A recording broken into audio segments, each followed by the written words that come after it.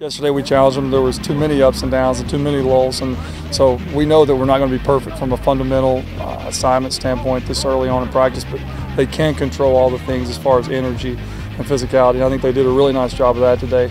Got a ways to go from assignment football, but as far as energy, I was very pleased. You know, the first night we were here, there was a situation that happened with a 10-second runoff, which is going to educate our players, and then today our defense intercepts the ball. They're supposed to fall down on it because what you don't want to do is run and then fumble, and the other team the opponent gets it and can kick a field goal. So that was a great teaching moment, and you're always looking for ways to do that throughout a practice, and luckily that's happened for us twice now.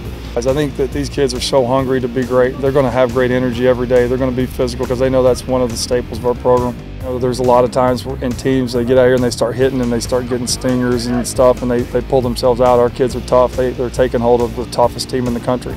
And they want to be the toughest team in the country, so a little contact didn't slow them down at all. A couple guys got some stingers and some sprains, and they just stayed out there and kept playing. So it was good to see that they were able to mentally and physically have that toughness to fight through and not only just survive but excel as practice went on. It was awesome. I mean, be able to tackle, and we went live a couple periods today, which they got to tackle to the ground, which helps the running backs. We can really see what they can do as far as yards after contact, and things aren't always be blocked up perfectly. Can they make yards? And we saw a couple guys today. You know, after we watched the film, I think we should be a little bit more clear with our depth charts and stuff at running back. Some guys made some plays, which was really, really nice to see. It's always trying to find a way to get them in a situation where all the eyes are on them by themselves, and they have to compete in the arena and win, and they're judged on winning and losing. And the pressure that comes along with being by yourself and having to compete, and are you willing to compete and be tough enough to compete?